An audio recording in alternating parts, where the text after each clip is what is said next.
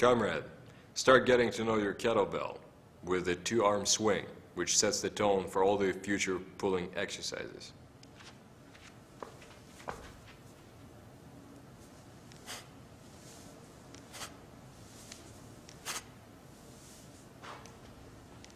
As you see, you pick up the kettlebell while keeping the weight on your heels. That's really important. On your heels. And you must keep your back straight. You look straight ahead. You do not look down. And you start swinging it. And as you're swinging and make a point that you're using the hip action to swing it. The hip action. Synchronize your breathing with your movement.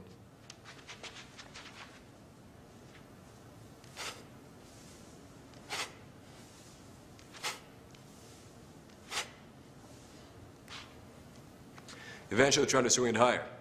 Try to project it at your waist level.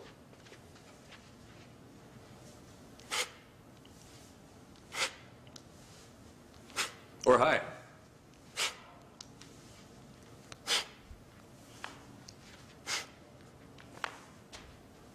That was the two-arm swing.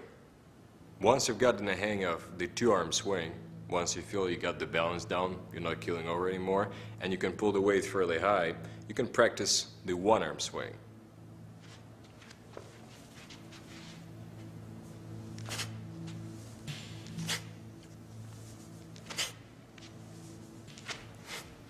The clean is a way